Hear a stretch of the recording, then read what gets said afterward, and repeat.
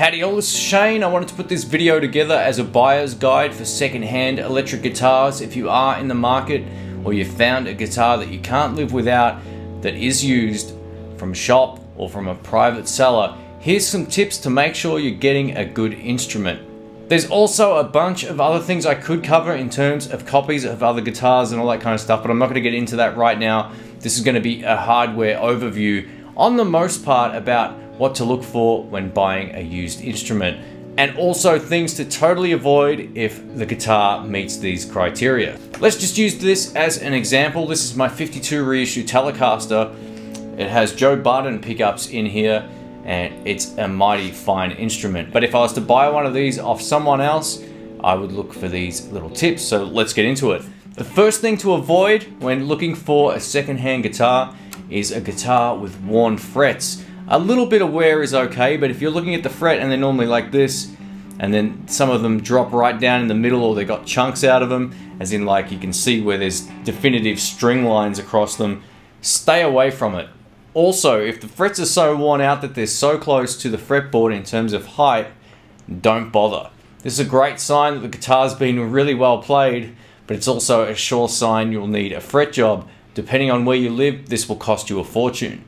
Another thing I like to do is to see if I can do a 2-fret bend on the majority of the strings all the way up the guitar.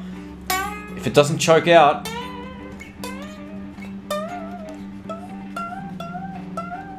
on that string. So I do that all the way up on most of the strings from the, say, the E to the G, just to make sure there's no like definitive dead spots. It could either mean the neck's out of alignment, like it's actually got a bow in it.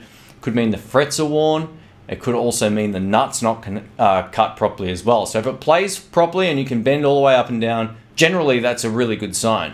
Another thing you should look for too is the jack socket on a guitar. This isn't a huge problem, but sometimes the jacks can be faulty on some guitars. If you plug in and you move the cable around, it can make all sorts of noise. It could be a cold solder joint, it could just be a crappy jack, it could be a number of things, but these are easy to fix as well.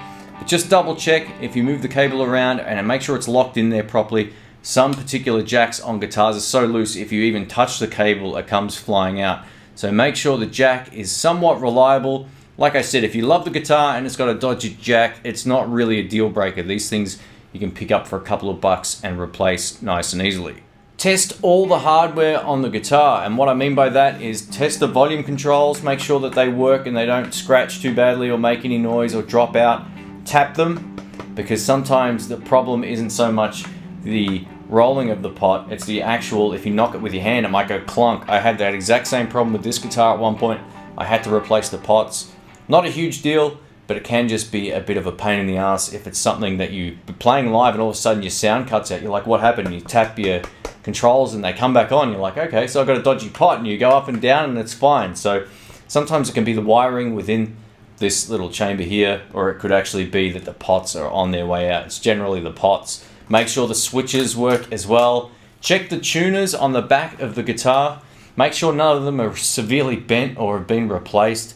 It's not really a huge deal either, but as long as it stays in tune, and you can just do the test, bend some strings, tune it up, make sure it stays in tune. If the strings are new, it might go out anyway, but you want tuners that are going to be reliable on a guitar. There's nothing worse than tuning up a guitar, playing, and it's out of tune. Another thing to look for as well is tune up the guitar and play a chord. If the chord sounds good, it is good. If the chord sounds weird and then you check your tuning and you're in tune, there's something severely wrong with the nut, or maybe the intonation is out. That's not a huge thing if it's the intonation, which basically means you need to adjust the saddles here. But I've had Gibson studios where the nut wasn't cut correctly. I was in tune until I played a chord, and then I'd be like, the G string's out. What's going on with this? And then I'd check my tuning and it's fine. Play it again, it sounded out. So be aware of that if you are going for a Les Paul type guitar. I'm not saying they're all unreliable by any means, because some of them are fine.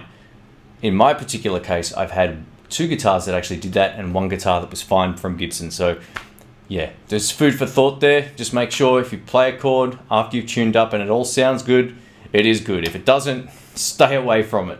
This next one's not a huge big deal, but definitely check out what type of pickups the guitar has. Ask the seller, has it been modded? And if it has, find out what's in there currently.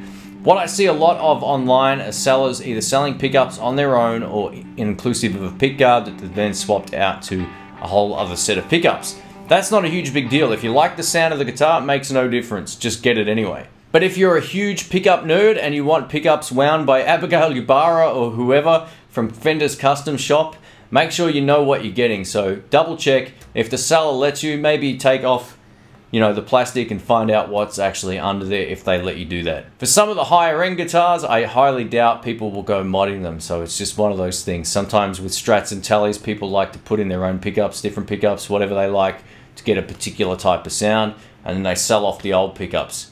Another weird check that I've learned over the years is to do with the truss rod inside the actual neck.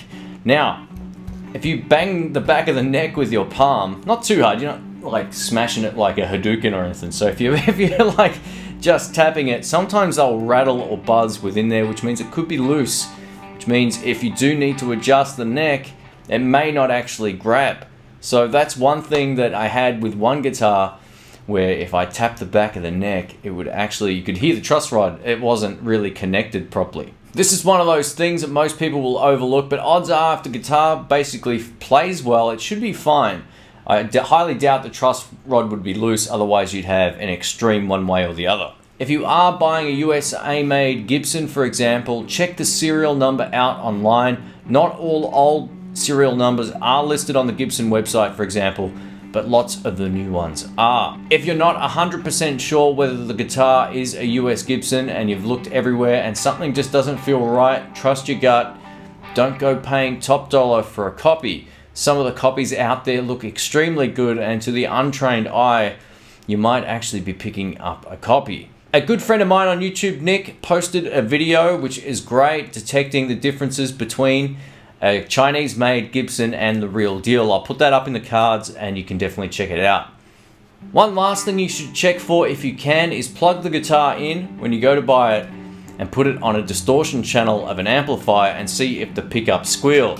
This could be a sign that some of the pickups might not be waxed, or they might be highly microphonic, and if you're a high gain player and you get on the bridge pickup and it goes deet, like it hits a high frequency, don't buy the guitar. That will absolutely do your head in. It's not always a proximity to the amp thing, it will just do it at high gain.